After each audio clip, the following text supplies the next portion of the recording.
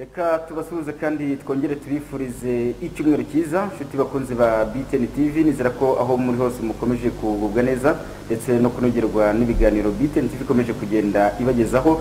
Nako kandi nshimiye cyane Jeff Niyonzima ukuriye equipe technique iri Kigali. Reka rero umushimire kandi nshimire na Mede Pacifique turi kumwe hano i Karongi, ukuriye equipe technique no turi kumwe hano i Karongi ni mu burengerazuba bw'u Rwanda, aho twimuriye studio zacu mu byiciro bitandukanye nkuko twagiye tubagezaho no mu masaha yiye atambuka. Bo badufashije kugira ngo tugaruke hano mu burengerazuba bw'u Rwanda, aho turimo tugenda tureba ishusho itandukanye mu turere natwo dutandukanye tugize iyi ntara y'uburengerazuba. Rero ndi Celestin Abirusha amaboko. Ikiganiro ni ishusho y'akarere ka Rutsiro, aho muri kano kanya tugiye kureba byinshi bitandukanye birebana n'akarere ka Rutsiro. Turaza kureba ku bijyanye n'ubuhinzi ndetse n'ubworozi, turaza kureba ku bijyanye n'imibereho myiza y'abaturage batuye akarere ka Rutsiro, turaza kureba ibikorwa remezo byiganjemo imihanda, amashanyarazi, turaza kureba amazi ndetse n'ibindi bitandukanye. Tuza kureba no ku bijyanye n'ubuvuzi, ubuzima muri rusange, amashuri n'ibindi bitandukanye byose biganisha ku iterambere rigamije ubukungu bwa buri wese utuye mu karere ka Rutsiro. Muradukurikira muri mu Rwanda ndetse no hanze y'u Rwanda ku masheni atandukanye. Free TV muradukurikira kuri 004, Star Times muradukurikirana kuri sheni 106, kuri Canal Plus muradukurikirana kuri sheni 388, Satellite naho muradukurikirana kuri sheni ya 782. Byinshi rero bitandukanye, ntabwo Celestin nshobora kuvuga ngo reka mpere kuri iki cyangwa se nsobanure mu buryo umuturage ashobora kuvuga ngo ibi birimo birakorwa gutya cyangwa se mu nzego gutya, ahubwo tuba turi kumwe n'abayobozi babishinzwe. Niyo mpamvu ngiye kwakira muri studio za BTN TV umuyobozi w'akarere ka Rutsiro, Madame Emerance, kugira ngo tumuhe ikaze ubundi atangira nibwira abadukurikiye. Tubaha ikaze muri studio za BTN TV. Murakoze cyane. Murahitamo nibwira abadukurikiye. Murakoze, nitwa Emerance Nkamiye, umuyobozi w'akarere ka Rutsiro. Murakoze cyane, n'umuyobozi w'akarere ka Rutsiro Madame Nkamiye Emerance. Niyo tugiye kubana muri iki kiganiro kimara isaha yose, tugiye kureba iyi shusho y'akarere ka Rutsiro, akarere mubereye umuyobozi. Menya ko badukurikiye bashobora kwibaza na akarere gate na akarere kabayeho mu buhe buryo. Murakoze cyane, nagira ngo mbumbuza akarere kacu kubadukurikiye. Akarere ka Rutsiro ni kamwe mu turere tugize intara y'uburengerazuba, kakaba gaherereye mu burengerazuba nyine nk'uko nari maze kubivugaho, gahana imbibi mu majyaruguru n'akarere ka Rubavu ndetse na Nyabihu. Mu burasirazuba bwako hakaba akarere ka Ngororero, mu majyepfo hakaba akarere ka Karongi, akangaka nyine twakoreyemo ibiganiro. Burengerazuba bwako hari igihugu cy'abaturanyi cya Kongo, duhuzwa n'ikiyaga cya Kivu. Aka karere rero ni akarere gafite imirenge 13, utugari 62 ndetse n'imidugudu 483. Kakaba kafite abaturage kugeza ubu barenzeho gato 380. Bakaba bari mu ngo zigeze ku 88. Aba baturage rero batunzwe ahanini no ubuhinzi n'ubworozi, ariko hakaba hari n'ibindi bifasha mu buzima bwa buri munsi, harimo ubucuruzi n'ishoramari mu byiciro bitandukanye. Nkaba rero nabwira abadukurikiye ko ni akarere k'imisozi miremire, ni akarere gafite ubukerarugendo. Uwahagera rwose yakwishimira imisozi myiza y'akarere ka Rutsiro, yakwishimira ikiyaga cya Kivu kirimo ibirwa byinshi bikwiriye gusurwa, yakwishimira amabuye y'agaciro ducukura mu mirenge yose y'akarere ka Rutsiro. Hari ibikorwa byinshi by'ishoramari, harimo inganda zitandukanye zitunganya icyayi, zitunganya ikawa, zitunganya ubuki. Ngira ngo mu gihugu dufite uruganda rwiza rutunganya ubuki kandi bwiza. Dufite amahoteli, hari abari bazi ko nta mahoteli tugira mu Rutsiro, ariko dufite amahoteli meza. Hari hoteli Nyiramacibiri ishami rya Rutsiro, hari Rusheri Kivu Lodge, ku buryo mu ishoramari dufite byinshi abagendera akarere ka Rutsiro bagenderaho bijyanye na ari ubukerarugendo, ari ugushora imari mu buhinzi n'ubworozi, ari no gushora imari mu nganda mu byiciro bitandukanye. Ku bijyanye rero no guteza imbere ubukerarugendo nari mbikomojeho, dufite parike ya Gishwati Mukura.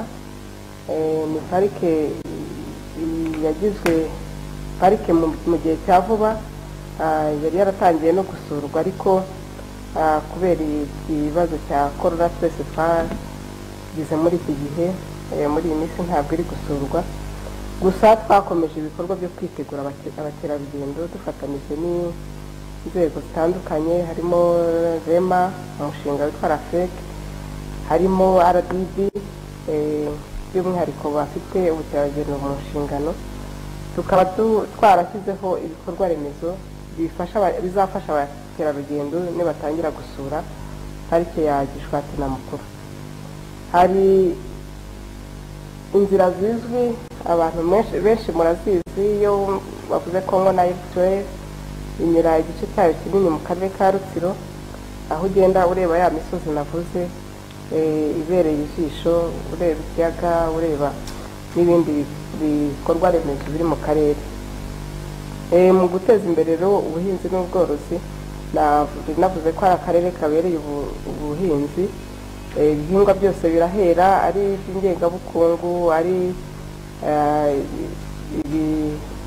ibihingwa ngandurarugo, byose birahera, ibishyimbo, ibigori, ibijumba, icyayi, ikawa. Ibyo byose bifasha abaturage kwiteza imbere. Hari rero by'umwihariko n'inzuri za Gishwati abaturage bororeramo, ku buryo nta kibazo cy'amata dufite mu karere kacu, kuko tugira umusaruro uhagije. Ariko izo nzuri zikunganirwa na gahunda ya gira inka, ndetse n'inka abaturage biyororera ubwabo.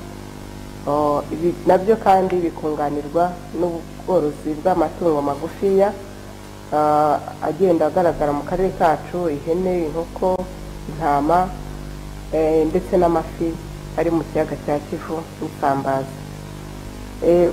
Muri rusange rero ibyo nibyo bigize akarere kacu. Hakiyongeraho ibikorwa remezo bitandukanye biri mu karere kacu bidufasha gukomeza kuzamuka mu iterambere, umuriro w'amashanyarazi, imihanda, amazi, serivisi z'ubuzima, serivisi z'uburezi. Ibyo byose ni ibidufasha guteza imbere abaturage bacu. Arakoze cyane umuyobozi w'akarere ka Rutsiro, Madame Ikiganiro, niwe turi kumwe muri iki kiganiro, akaba amaze kutugaragariza ishusho y'akarere abereye umuyobozi. Meya, mubigarutseho ku buhinzi niho tugiye guhera. Mwari mubikomojeho ko muhinga ibihingwa bitandukanye, ndavuga abaturage muyobora, ndetse mugaruka ku gihingwa cy'ikawa n'ibindi bitandukanye, ari ibihingwa byaba ngandurarugo, ari ingengabukungu. Noneho tubyinjiremo neza turebe ni iki kihera cyane, se musanga dufite tunareba na gahunda yo guhuza ubutaka, babyumvise neza bigukorwa mu buhe buryo, munatugereranyirize nyine kigero uko kingana ku bijyanye n'abaturage b'abahinzi mu karere ka Rutsiro. Murakoze cyane. Mu by'ukuri nk'uko nari natangiye bivuga, akarere kacu ni akarere kiganjemo ubuhinzi n'ubworozi. Ku bijyanye n'ubuhinzi rero, navuga ko dufite ibice bibiri bigize akarere kacu, aho igice cyegereye ikiyaga cya Kivu kinashyuha, gifite ubushyuhe, hari ibihingwa bihera kurusha mu gice cyegereye ishyamba rya Mukura na Gishwati gikonja. Mu gice rero cyegereye Kivu dufite igihingwa cy'ikawa gihera cyane, ku buryo kugeza ubu dufite inganda 19 zitonora kawa ku buryo bw'ibanze, ariko tukagira n'uruganda rumwe muri zo rutonora kugera kumisha ikawa ku buryo ijya hanze yarangiye, ni uruganda rwa Kinunu rwa Boneza. Urwo ruganda rero akaba ari rwo rutuma ikawa tuyirera guhera itewe kuzageza igeze mu gikombe. Ubwo nashishikariza n'abantu kuza kurusura kugira ngo barebe aho tugeze mu guteza imbere kawa. ibindi rero bihera muri iki gice cyegereye ikivu harimo ibishyimbo nabyo n'ibigori, nabyo bihingwa by'ingenzi byatoranijwe binahuje ku butaka bunini. Hakiyongeraho igihingwa cy'urutoki nacyo gitanga umusaruro ushimishije ku baturage. Hakiyongeramo soya, hakiyongeramo imbuto zitandukanye, harimo imyembe, harimo ibinyomoro, harimo amatunda. Ibyo byose birahera mu gice cyegereye amazi, nubwo ibyo by'imbuto no mu gice cyegereye ishyamba nacyo hari bimwe tuhasanga. Muri izo mbuto harimo inanasi. Inanasi ni igihingwa cyera cyane hari iwacu mu Rutsiro, ku buryo nashishikariza n'abashoramari kuza gukomeza gushora imari, ari ugutunganya umutobe uva muri izo nanasi, ari no kuzitunganya ku bundi buryo bugezweho. Zirahari nyinshi ku buryo zakomeza kuzanira abaturage bacu uburyo bw'imibereho bubazamura. Ku ruhande rero navuze rukonja, naho tuhagira ibihingwa ngengabukungu ari icyayi. Tuhafite n'uruganda Rutsiro Tea Factory. Tuhafite rero urwo ruganda ni rumwe mu nganda nini muri iki gihugu cyacu, runatunganya icyayi cyiza gikunzwe ku isoko mpuzamahanga, ariko kikanafasha n'abaturage kubona imirimo ndetse bakanizamura mu bukungu ndetse no gukemura ibibazo bya buri munsi byo mu rugo. Kuri icyo gice rero hakaba habonekamo cyane cyane ibirayi, hakaboneka n'ingano ndetse n'amashaza kuri icyo gice gikonja, ku buryo naho abaturage baho bakura muri ibyo bihingwa ari byo bafungura ndetse n'ibyo bajyana ku isoko, ku buryo mu karere kacu usanga ibihingwa byinshi bihari. Nigeze no gukomeza ku mbuto, hari ibinyomoro byinshi kandi byiza. Abari i Kigali mujya mukunda kubibona, ibinyomoro bya Rutsiro biraryoha cyane.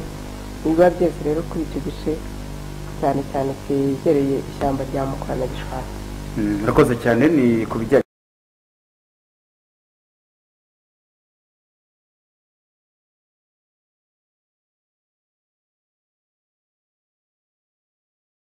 n'ubuhinzi, reka tuhite twinjira none ku bijyanye n'ubworozi. Bamwe bajya bavuga ko ari nk'impanga cyangwa nigeze kumva bigereranya ngo nk'umugabo n'umugore. Reka turebe ku bijyanye n'ubworozi nyuma kureba ku buhinzi. Ubworozi bwo mu karere ka Rutsiro hororwa iki by'umwihariko? Hari ubworozi na mwatubwiye mu buryo buvunaguye, ariko noneho turebe mu buryo bugari. Murakoze cyane. Ku bijyanye n'ubworozi nigeze kubikomozaho, navuze ko dufite inzuri za Gishwati kugeza ubu tuzigera kuri 445. Izo nzuri rero zororewemo inka zirenze 40,000. Izo nka zirenze 40,000 ziduha umukamo uhagije, ku buryo abororeyemo bafite ibyo bavanamo bibafasha mu kwiteza imbere. Nkaba navuze ko izo nka zinunganirwa n'izindi ziri muri gahunda ya Gira Inka, aho kugeza ubu zimaze kugera hafi ku 12,000 zimaze gutangwa mu baturage, ari zatanzwe muri gahunda ya Gira Inka ndetse n'izo bagiye bitura. Kandi nazo zikunganirwa n'izindi abaturage bagenda bigurira uko bagenda biteza imbere, bagamije kubona ifumbire, kubona uburyo bwo gufumbira bwa buhinzi kugira ngo babone umusaruro. Uretse rero inka, dufite n'andi matungo abaturage boroye atandukanye, harimo inkoko, harimo inkwavu, harimo amafi, harimo ingurube, harimo intama. Ibyo byose ni amatungo magufi yororwa n'abaturage, abafasha kwiteza imbere, cyane cyane ko dufite n'isoko rigari yenda ryakomwe mu nkokora n'uburwayi twageze ku isi yose bwa coronavirus, kuko twari dufite isoko rigari muri Congo, ariko no mu gihugu bwaho naho iri soko rirahari. Kugeza ubu ntabwo turagira ikibazo cyo kubura aho twagurisha umusaruro wacu uturuka muri ariya matungo magufi. Numva rero muri rusange ubworozi nabwo ni kimwe mu bifasha abaturage kwiteza imbere. Hari ababikora by'umwuga, hari ababikora byo kunganira ubuhinzi, ibyo byose bikunganira ya mibereho ya buri munsi. mwaramuze ku bijyanye n'iryo soko ryakumye mu nkokora na coronavirus, iyo turaza no kuza kubireba nyuma yenda ku bijyanye n'ibyinshi yakumye mu nkokora. Ariko tukiri ku buhinzi n'ubworozi, birumvikana mwigeze no kubikomozaho muvuga ko ni akarere gakorerwamo ibikorwa by'ubucuruzi. Ubwo tugiye kureba wa musaruro abahinzi babona, wa mukamo se cyangwa amatungo byanze bikunze akenera isoko. Amasoko mu karere ka Rutsiro yo ni menshi, nta bindi bikenera kubona amasoko za Kigali n'ahandi. Mutubwire ku bijyanye n'amasoko cyane cyane ajyanwa mu yo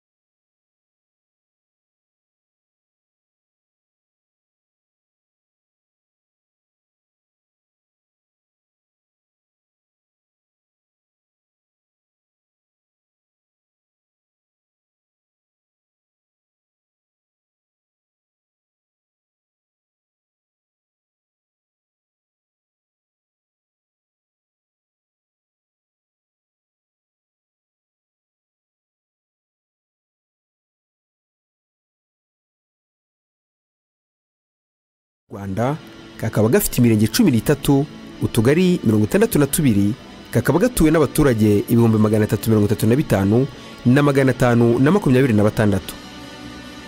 Kimwe n'utundi turere rero, muri gahunda ya guverinoma y'u Rwanda, akarere ka Rutsiro ntikatanzwe ku rugamba rwo gukorera ku ntego. Bufatanyije n'abaturage bako, ubuyobozi burangajwe imbere n'umuyobozi w'akarere Ayinkamiye Emerance, buhiga imihigo buri mwaka ishyirwa mu bikorwa nyuma yo kwisinyana na nyakubahwa Perezida wa Repubulika y'u Rwanda Paul Kagame. Nk'uko bimaze kuba umuco mwiza, imihigo ibikubiye mu nkingi nke za guverinoma y'u Rwanda arizo ubukungu, imibereho myiza, imiyoborere myiza n'ubutabera, kandi ikagendana n'umwaka w'ingengo y'imari. Muri uyu mwaka binyuze mu mihigo, akarere ka Rutsiro kageze kuri byinshi nk'uko ubuyobozi bwako bwari bwabyiyemeje. Imihigo twihaye muri uyu mwaka ni imihigo ishingiye ku nkingi enye n'ubundi dusanzwe dushingiraho: ubukungu, imibereho myiza, imiyoborere myiza n'ubutabera.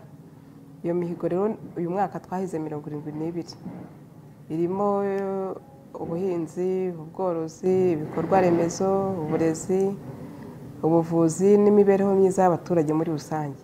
Abaturage b'aka karere batangiye gusarura ku musaruro w'imihigo akarere kahize. Urugero natanga nuko mu gihe gishize myaka nk'itatu ishize, aho umuntu ashobora kuva inanga Kongo nirajya Rubavu, hanyuma agakoresha amasaha agera muri 6 ku modoka. Uyu munsi wa none rero ukoresha isaha imwe n'iminota mikeya ukaba ugezeyo. Bityo rero nkambona yuko mu by'ukuri guhahirana bitandukanye n'utundi turere bituma n'ubundi nanone akarere kacu navuga ko kari kwesa imihigo mu bijyanye n'ibikorwa remezo. Uretse ibi, akarere ka Rutsiro kuri ubu gafite uruganda rutunganya ubuki, gafite inganda zitunganya ikawa, hari n'urw'icyayi, kandi izi zose zikoresha abaturage b'akarere ka Rutsiro maze ubukungu bwabo bugatera imbere.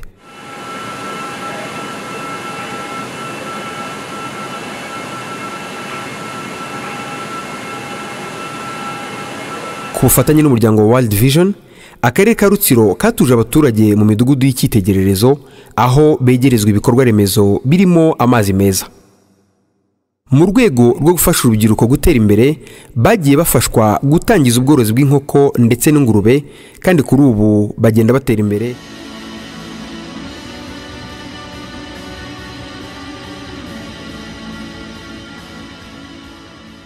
Ubundi akarere kacu ni akarere k'ubuhinzi, abaturage umubare munini w'abaturage ukora ubuhinzi, ni nayo mpamvu imihigo yacu imyinshi yibanda ku buhinzi.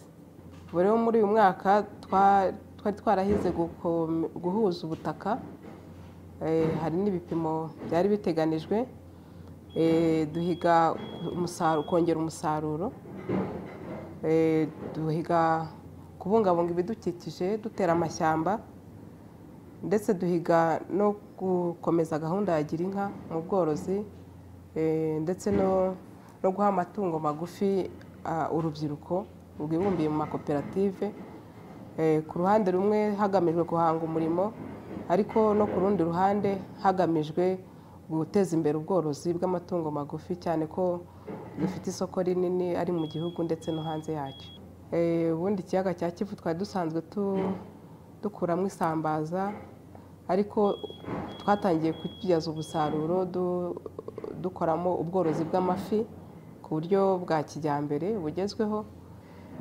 Ikindi cy'umwihariko twagarutseho kitari no mu mihigo, ni ugukura abaturage batishoboye badafite amacumbi tukabubakira.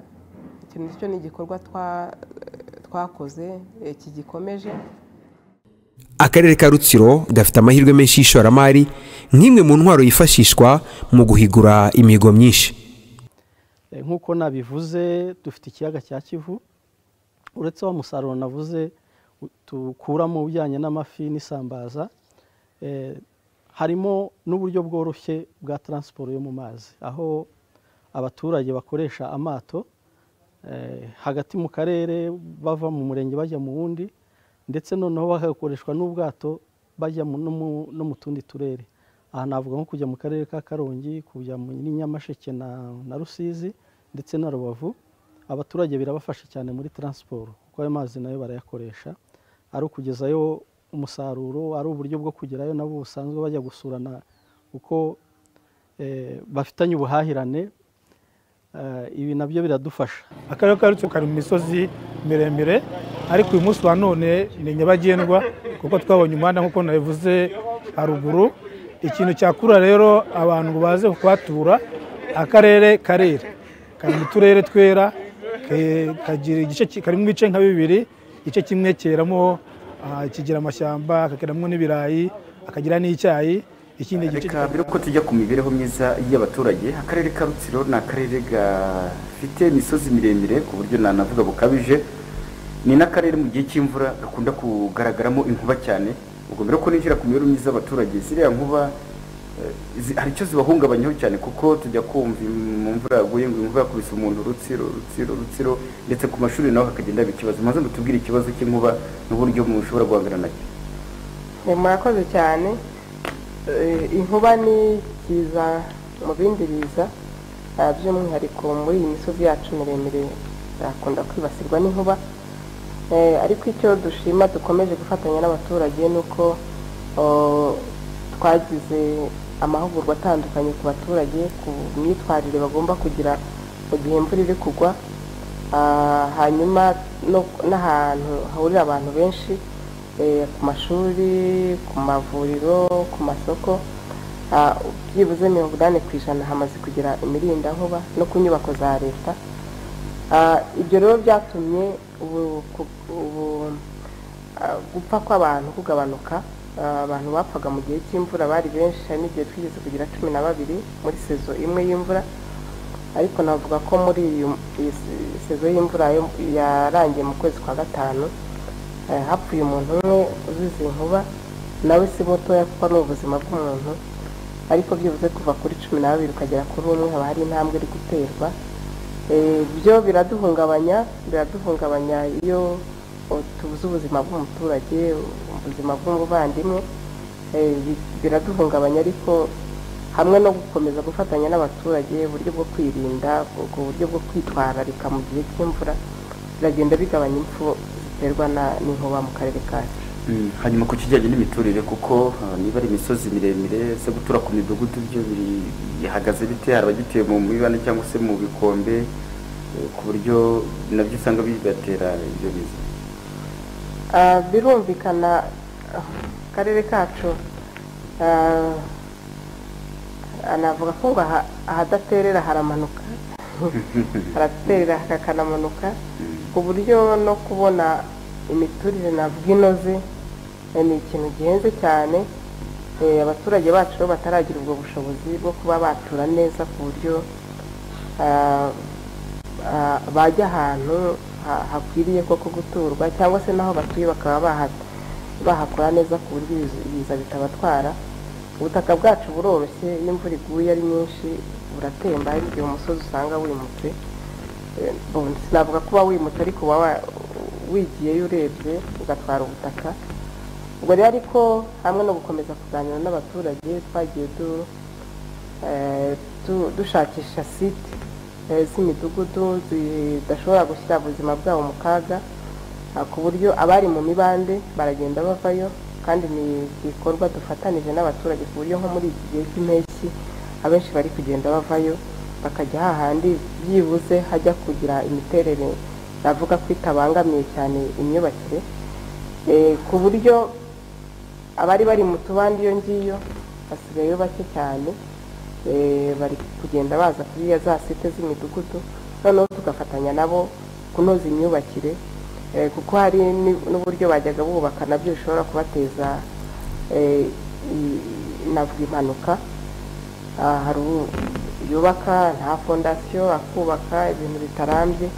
Ibyo rero ubukangurambaga turi gufatanya n'abaturage kugira ngo hatazagira umuntu wongera kurirwa n'inzu, gutwarwa n'umukingo. Abo bose bari mu mikingo bakaba bari kugenda bavayo, kandi turizera ko bitazatwara igihe. Murakoze cyane. Mbere yuko tujya ku mibereho myiza y'abaturage, munyemerere tubanze tugaruke gato ku buryo noneho bujyanye n'ubuzima, ariko mbere yuko tureba ibikorwa bitandukanye nk'amavuriro cyangwa se amaposte de santé, ibigo nderabuzima n'ibindi, reka tubanze duhere ku kijyanye n'icyorezo cya COVID-19. Ni icyorezo cyugarije isi, n'u Rwanda rurimo. Akarere ka Rutsiro ni akarere kari mu gice cy'icyaro.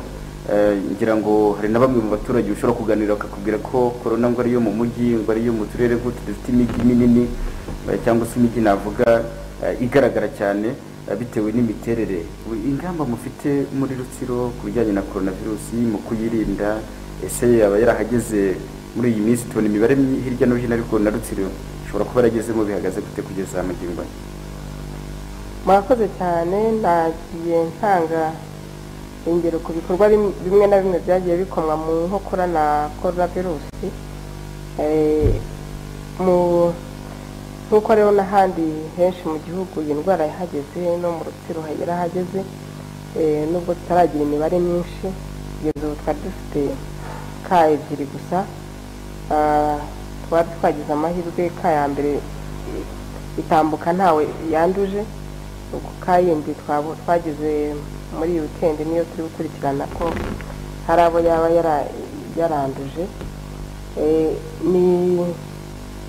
Twagize rero imbogamizi kimwe n'abandi benshi mu gihugu cy'uburyo bwo kwitwara muri iki gihe cya COVID, aho abaturage mu myumvire ya mbere tutaragira izo kese bari bibwiraga ko ariyo mu mijyi, bibwira ko ari i Kigali kugenda mu ndege, ariko izo kese zimaze kuboneka abaturage babonye ko atari ikintu cyoroshye, ko uburwayi koko buhari, n'iyo myumvire irazamuka, ku buryo twakashije ingamba. Abaturage nabo baradufasha. Nk'uwo muturage wa mbere wabonetse yari avuye mu karere duturanye kagaragaramo ubwandu, ari mu buryo bw'ubucuruzi, ariko yageze ku murenge akomokamo bose baramwahagirana ati genda ujye kwa muganga. Ntawigeze amukoraho, niwe mu rugo uretse agakapu yahasize ntabwo yigeze yinjiramo, bahise bamujyana kwa muganga. Kwa muganga nabo bahita bamujyana muri izoroma, aho abavuye muri utwo turere tubarindira igihe tugitegereje kubafatira ibizamini. Ubwo rero bamufashe ibizamini basanga ni pozitifu. Ku bw'amahirwe dusanga ba bantu ko bagiye bamuhererekanya ntawe yanduje. Bigaragara rero ko n'uwo wundi wagaragaye nawe bamenye ko yaje, bahita bajya kumufata bamujyana kwa muganga. Turizera rero ko iyo myumvire y'abaturage ikomeje kuzamuka, kumva ko umuntu utari usanzwe mu mudugudu agomba kumenyekana avuye hehe, napimwe turebe uko ahagaze kugira ngo atatwanduza. Ibyo ni imyumvire y'abaturage rwose imaze kugira hejuru. Ikindi nicyo gukomeza uburyo bwo kutanduzanya, kwirinda kwegerana, kwambara udupfukamunwa. Abaturage abenshi bamaze kumenya ko iyo asohotse agiye mu bantu benshi, agiye mu isoko, agiye ku gasantere, agenda yambaye agapfukamunwa. Haracyarimo imbogamizi yenda ko rimwe usanga yakamanuye cyangwa usanga yagashyize mu mufuka, ariko abaturage bose bazi impamvu y'agapfukamunwa n'impamvu yo gukambara. Twizera neza rero ko ubukangurambaga tubukora buri munsi, na hano ku kiganiro bari kutwumva ko ari ngombwa kwambara agapfukamunwa igihe cyose usohotse mu rugo. Baragenda bazamura imyumvire, ntabwo bagifite ya myumvire y'uko ari indwara yo mu mujyi.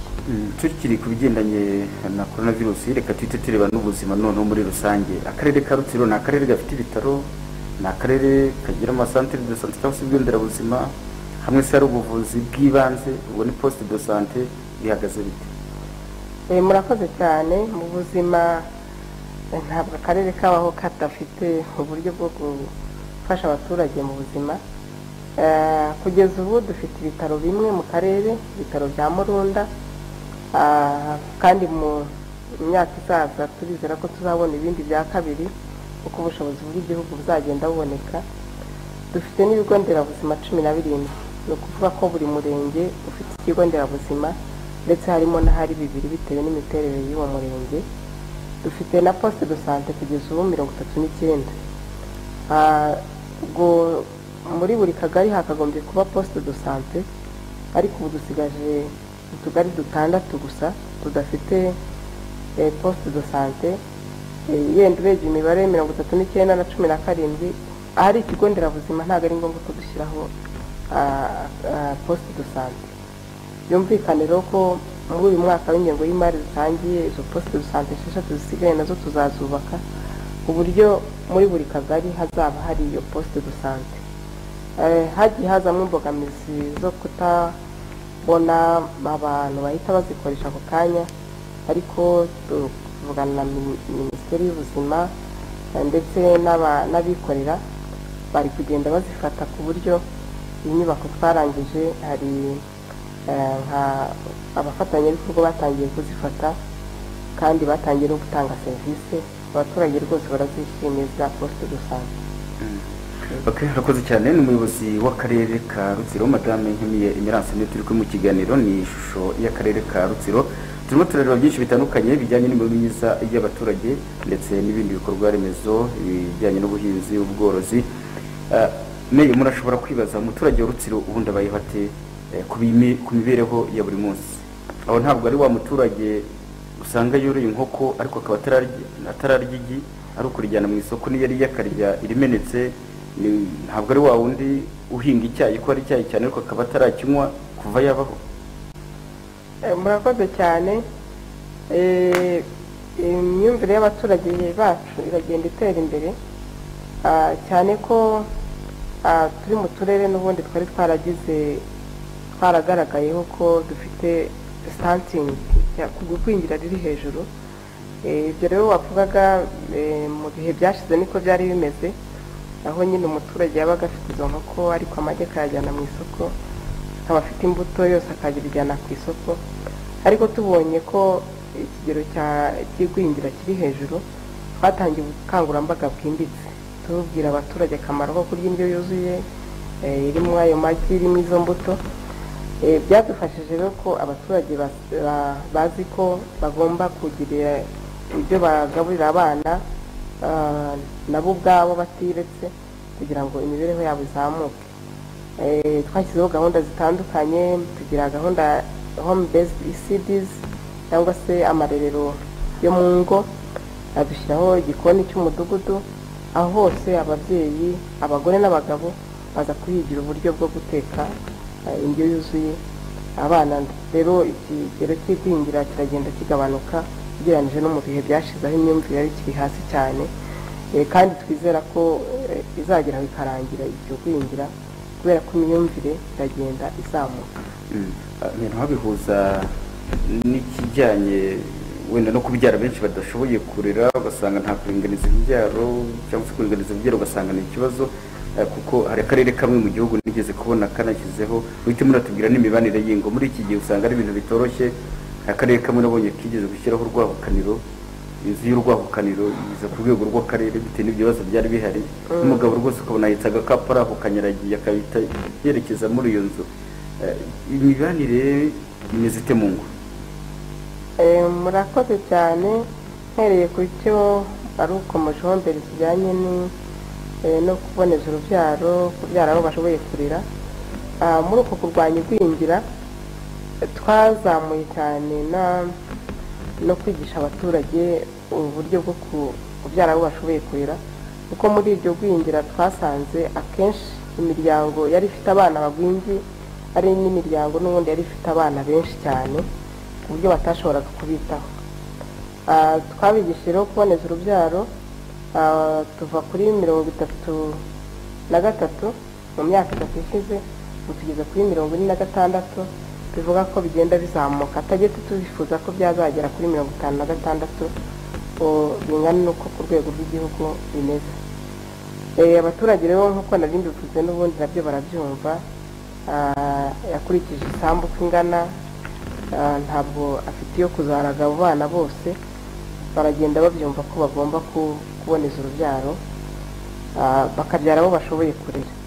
Icyo mwarimu uvuzeho rero kijyanye n'amakimbirane mu ngo, amakimbirane mu ngo aturukana n'ubundi ku mitungo, aho usanga isambu ni ntoya ntibashoboye kuyisangira nk'umuryango, cyangwa se hakazamo na bya bibazo by'uburinganire ku ruhande rumwe iwacu mu cyaro butarumvikana ku buryo bungana ku bagore n'abagabo. Umugabo akaba azi na n'ubu ko isambu ari iye, umugore akayifiteho uruhare, akaba ashobora kujya mu kabari akayinywera, cyangwa se umugore nawe akumva ko iyo sambu umugabo atashobora kuyikemuza ibibazo, ntibagire uko kuganira. Ayo makimbirane rero arahari, n'ubundi akazana bya bibazo by'imibereho mibi y'abana babyaye. Ariko hari gahunda dufite yo kuganiriza abantu mu miryango. Turabasanga nk'inzego ari iz'ubuyobozi bwite bwa leta, ari inzego z'abagore, ari inzego z'inshuti z'umuryango. Dufite gahunda yo kugenda tuganiriza iyo miryango ko dufite intonde zabo z'imiryango ibanye nabi, kandi bitanga umusaruro kuko bagenda bacika kuri iyo mibanire mibi, bakanatanga n'ubuhamya yuko babivuyemo. Yenda no kugenda hari abavamo hari abazamo, ariko ibyo byose tugenda tuganira nabo dukoresheje inzego uko zubatse guhera ku mudugudu ndetse n'izindi nzego uko zigiye zubatse. Reka ibyo mu kanya tuhite tunabihuza n'amashuri. Mutubwire se ku bijyanye n'amashuri, buhari ikibazo cy'amashuri yari birimo bigenda byubakwa hirya no hino. Ku bijyanye n'uburezi mu karere muyobora bwo buhagaze bute? Ubwo nizere ko bitatuma n'abantu benshi bata ishuri. Hari nanone wenda ntanga urugero muri Rutsiro, usanga amakimbirane agira n'ingaruka zitari nziza ku bana, ugasanga ntibiga neza. N'ubundi hari akandi karere wenda nanone ntavuga gutya, ariko wasangaga bamwe batiga neza, buryo umwana yigeze kujya ku ishuri ikibazo cy'inkweto kikiri ikibazo, yakwiga ikigoroba agategereza ize mu gitondo ngo muzanire inkweto, akaba n'umwe agiye ku ishuri yajyanye urukweto rumwe, arangije mwarimu amubajije ngo urundi narubuze, ngo papa rukubise mama barimo barwana ndarubura, ngo nanga kuza gusa nzana rumwe. Imyigire imeze ite cyangwa se uburezi muri rusange mu karere ka Rutsiro? murakoze cyane. Akarere kacu ni akarere navuga ko kavuye kure mu bijyanye n'uburezi, kuko twari dufite amashuri make cyane mu myaka 10 ishize, ariko hamwe na gahunda y'uburezi kuri bose leta yacu yaradufashije tugira amashuri abanza, ayisumbuye ndetse n'ariya twita za 12 years basic education. Aya mashuri rero yafashije byinshi, hari icyo wari ukomejeho cy'inkweto. Buriya ni akarere kera katambara, abaturage baho batambaraga inkweto. Ubu nta muturage wajya mu muhanda atambaye inkweto, bimaze igihe. Dufite icyizere rero ko aba baturage bazakomeza gutera imbere, ko amashuri turayafite. Ubu ngubu dufite amashuri ibigo 103, muri byo harimo ya 9 na 12 years muri buri murenge. Hari n'ahagiye hari ibigo bibiri bitewe n'imiterere y'umurenge, ko hari imirenge migari cyane, hari ibigo bibiri cyangwa bitatu. Rero bigafasha abaturage bose kubona aho bohereza abana babo mu mashuri, ku buryo n'abana bata ishuri bigenda bigabanuka, ahubwo abajya mu ishuri akaba ari bo baba benshi.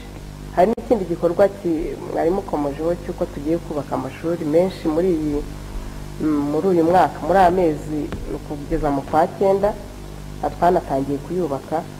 Hari naho byari bikigaragara ko ingendo ari ndende, ubu tugiye kongera kuri ariya 103, tugiye kongeraho ayandi 18 amasite mashyashya, kugira ngo na wa munyeshuri cyangwa se uwo mubyeyi wari utuye kure ategereye ishuri abona aho yohereza umwana, bityo dukomeze tugabanye ya mibare y'abata ishuri.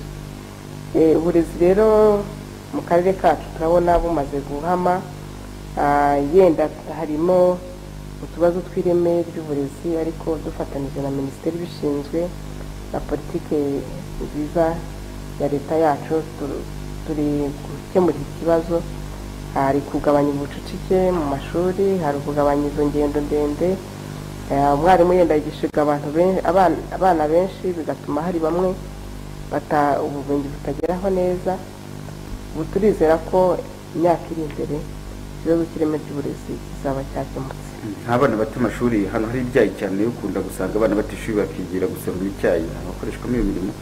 Cyangwa umuntu afite n'ubucukuzi, nituva mu bahita munatumira no kubucukuzi niba naho batajyamo. Murakoze cyane. Ku kijyanye no gusoroma icyayi cyo twaragikemuye hamwe n'inganda zikorera hano mu karere kacu. Ntabwo barabizi neza ko ntawemerewe gukoresha umwana. Abo rero bajyaga bakoramo mbere tutarashyiramo ingufu, ariko ubu ngubu nta mwana wajya gusoroma icyayi, nta mwana wajya gukorera icyayi kuri bagihingira. N'iyo umubyeyi yiyibye akamujyanayo, abazi nyine ko ari amakosa yakoze, ndetse n'abamukoresha ntabwo ashobora kumwemerera kwinjira mu cyayi, kuko n'ikibazo bagiraga yenda cyo kubazana kurera abana igihe bari gusoroma nacyo cyarakemutse, kuko twafatanije n'uruganda dushyiraho irerero. Ababyeyi baje gusoroma icyayi ntibagikeneye ba bana kuza kubafasha abana. Bivuga ngo rero mu cyayi ho cyarakemutse. Ikibazo tugisigaranye ni mu bucukuzi bw'amabuye y'agaciro. Niho tukibona abana bataye ishuri abenshi. Hari n'abava mu mashuri ya segonderi bakajya gucukura amabuye y'agaciro. Impamvu yenda bitarakemuka burundu nuko tugifite ubucukuzi butemewe, illegal mining.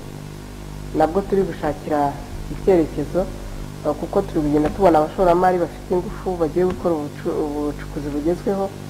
Abo bashoramari rero nitumara kugira bakwira mu mirenge yose, cya kibazo kizakemuka, nk'uko twafatanije n'inganda tugakemura ikibazo cy'abana bajya mu cyayi. Ubwo nabo bashoramari nibashyiraho izo nganda n'uburyo bugezweho bwo gucukura amabuye y'agaciro, nabyo bizaca bwa bucukuzi b'abana bajya mu ubucukuzi butemewe. Twite twinjira ku bijyanye n'ubucukuzi bw'amabuye y'agaciro. Ni akarere kabamo amabuye y'agaciro cyane, nabyo mutubwire uko bihagaze. Murakoze cyane. Nari nabivuzeho ko mu karere kacu imirenge yose ducukura amabuye y'agaciro, ku buryo turi mu binjiriza igihugu amadevize. Nari mvuze imbogamizi ko bikorwa mu buryo bwa gakondo, ariko turashishikariza n'abashoramari abaduteze amatwi bose ko baza bagashora imari hano, kuko dufite amabuye y'agaciro, dufite casterite, dufite wolfram, kandi nyinshi abazi iby'amabuye y'agaciro baba batubwira ngo ifite tantari iri hejuru, ku buryo ni amabuye ashobora gufasha abashoramari kuba bagera ku bukire cyangwa se ku ishoramari riri hejuru, ariko rikanafasha n'abaturage bacu. Ubu rero tumaze kugira abazanye uruganda mu karere kacu rugiye kuzajya rutunganya amabuye akava hano arangiye, ari kohereza mu mahanga. Mu murenge wa Musasa nibwo yatangiye, ariko bamaze kuzana ibikoresho byose. Turateganya ko hazaza n'izindi, ko duteganya byibuze inganda 3 mu karere zo gutunganya umusaruro w'amabuye y'agaciro. Numva rero abaturage dushonje duhishiwe twese, kuko nitumara kubona abashoramari bacukura mu buryo bugezweho, amabuye y'agaciro, uriya mutungo dufite uzatugira akamaro twese, ari abashoramari ndetse n'abaturage. Murakoze cyane. Turagenda dusatira umusozo mu minota igera kuri 5 dusigaranye. Menya reka tujye ku bijyanye niba nabyita ishyari ryiza cyangwa se rimeze ukuntu. Hari bamwe mu baturage ku munsi w'ejo twasuye mu murenge wa Mushonyi, baratubwira bati hari gerageza gutera imbere, kubaka inzu nziza, bagira gute bakakubwira niba navuga ishyamba, bamwe batabashobora kukuroga, abandi bati bakakugenda, bagasanga hajemo urugomarabo bakomerekeje, ndetse amakuru dufite hari abamaze gutabwa muri yombi na RIB. Bimeze bite? Murakoze cyane. Mu cyaro hari igihe abantu bagira imyumvire nk'iyo ngiyo, akaba yenda yabona mugenzi we ateye imbere akamugira ishyari, ariko ntabwo ari byo nk'ubuyobozi twashyira imbere. Twabwira abaturage ko bakomeza kugira ishyari ku muntu witeje imbere, ntabwo ari byo, ahubwo yakagombye kugira ishyaka ryo kwigana ibyo yakoze nawe agatera imbere. Niyo mpamvu rero abakoze ibikorwa by'urugomo nk'uko wari ubikuvuze bari gukurikiranwa n'ubugenzacyaha RIB, kugira ngo hagaragare kuko aba bwishe inyuma, hanyuma nabo bashyikirizwa ubutabera. Akarere ka Rutsiro ni akarere kagaragaramo cyangwa se kabarizwamo ikigo cya Iwawa kigororamuco. Kuba kiri mu karere muyobora, musanga hari icyo bibamariye cyane ku buryo mushobora kuvuga muti n'abantu twabaga dufite basa n'abananiranye, biborohereza urugendo kwita bajyanwayo, cyangwa ni ikigo kiri mu karere gusa ntacyo gikebura ku baturage? Ngira ngo nta ikigo cyose cyari mu karere kiba gifite icyo cyongera ku mibereho y'abaturage. Ni ukuvuga ngo igihe abandi yenda baba batega imodoka ziva za Bugesera, ziva za Gatsibo, twebwe biroroshye kumanuka gato ku Kivu tukoherezayo abaturage dukekaho ku iyo myitwarire mibi, tubonaho imyitwarire mibi ishobora gukosoreka hariya. Ariko si icyo cyonyine, no kuba hari abaturage bakoreshwa hariya bo muri aka karere kacu, nabyo byongera bya terambere ry'umuturage wacu. Ikigo rero kuba tugifite mu karere kacu ni n'ishema ry'akarere kacu, kuko gifasha igihugu cyose. Murakoze cyane. Reka dusoreze ku bijyanye n'ubukerarugendo mwari mwabukomojeho, ku bijyanye n'amahoteli muze kuduriza n'imyidagaduro. Hari stade arabibaza ngo biterere ya Rutsiro ntabwo yagombye kugira uburyo habarizwa stade mu misozi nk'iriya yajya hehe. Mwari mwabikomoje mutibaza ko nta mahoteli ariko arahari. Mutubwire n'icyo mubona birimo byinjiriza akarere, ubwo turabuze mu bukerarugendo muri rusange. Dusoza. Murakoze cyane.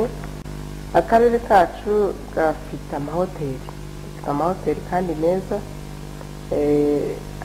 Abifuza kuza mu karere kacu ntabwo bazabura aho baharara, kuretse n'aya ngaya yubatse mu nyubako zigezweho.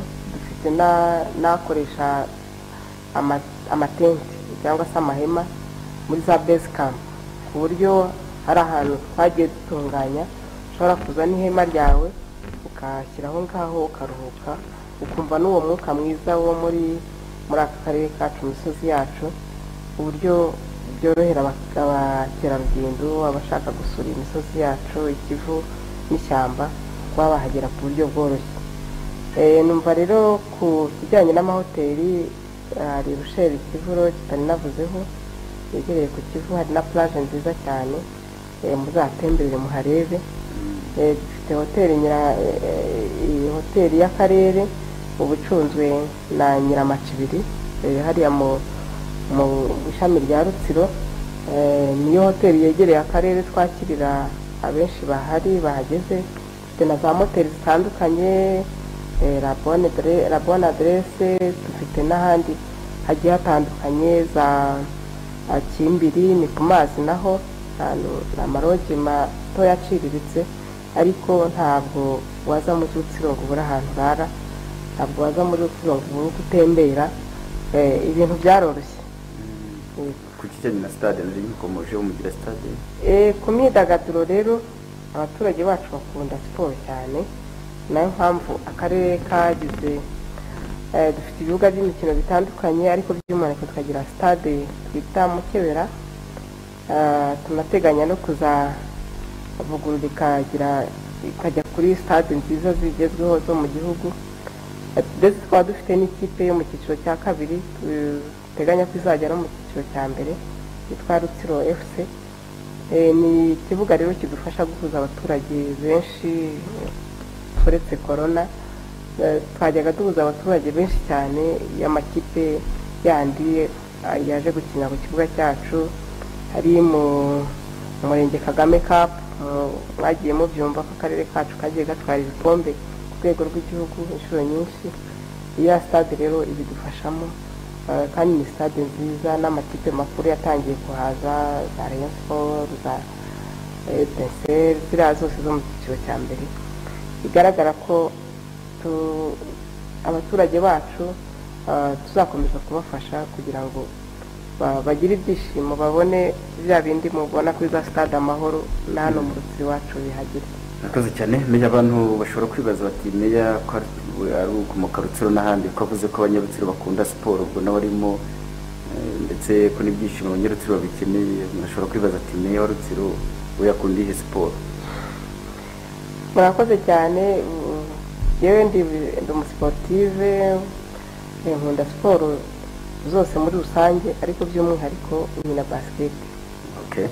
Urakoze cyane. Ni naha dusoreje, ariko mbere yo gusoza mwafata nk'umunota umwe mukagira ubutumwa mugeza ku bari badukurikiye. Murakoze cyane ku bari badukurikiye. Rero nagira ngo mbatumire mu karere kacu, muze mudusure murebe ibyiza bitatse Rutsiro yacu.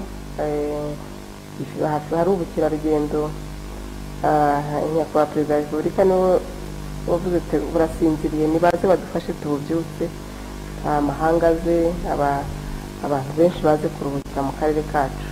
By'umwihariko mbwira n'abaturage b'akarere ka Rutsiro ko tugomba gukora umurava tugakomereza aho tugejeje, ntidusubire inyuma, kugira ngo bya bindi bidufasha kubaho mu buzima bwa buri munsi, bya bindi bidufasha kuzamuka, ubuhinzi, ubworozi, ibikorwa remezo, dukomeze tubibungabunge, bityo twiteze imbere kandi tugane muri cya cyerekezo cya 2050 dufite ishema. Murakoze cyane. Meya, reka twite tubashimira ku kiganiro mumaze kuduha cyangwa se kugeza ku bari badukurikiye ibyiza byinshi birumvikana bitatse akarere ka Rutsiro. Ubwo rero abakerarugendo n'abandi bose, ubwo reka tubabwire ngo mwumvise ko amarembo akinguye i Rutsiro. Mwakoze cyane kuba mwabanye natwe muri iki kiganiro. Murakoze cyane. Ni umuyobozi w'akarere ka Rutsiro Madame Ayinkamiye Emerance niwe twari kumwe muri iki kiganiro. Twarimo tureba ishusho y'aka karere, na akarere ko mu burengerazuba bw'u Rwanda. Reka rero mwese bite mbashimira kuba mwabanye natwe. Ubwo izindi gahunda za televiziyo zigiye gukomeza, ariko nk'uko mubizi ko turi mu burengerazuba bw'u Rwanda igihe kinini, aho twarimo tureba ishusho y'uturere dutandukanye muri iyi ntara y'Iburengerazuba. Reka nze kubararekera nanone ikindi kiganiro aho tuza kubagezaho ishusho y'akarere ka Karongi, ari naho BTN TV kugeza ubu muri iyi studio mbere yuko umwanya ugera rero kugira ngo bagenzi banjye turi kumwe hano i Karongi baze gukomeza kudufasha nyine kugira ngo tubagezeho byiza byinshi bitandukanye, ari Gasoni Rembere turi kumwe ndetse na Liliane Iradukunda. Reka dusubije umwanya bagenzi bacu bari i Kigali kugira ngo izindi gahunda za BTN TV zikomeze. Reka nshimire cyane timu tekinike yari hano i Karongi yafashije kugira ngo amajwi n'amashusho bibagereho bimeze neza, hari Remy Ngabonziza ndetse na Ahmed Pacifique. Ubwo rero i Kigali reka dusubireyo kugira ngo izindi gahunda zikomeze zigenda disesana birusha amako. Bifurije gukomeza kugira weekend nziza no kunogerwa na gahunda BTN TV ikomeje kugenda ibageza.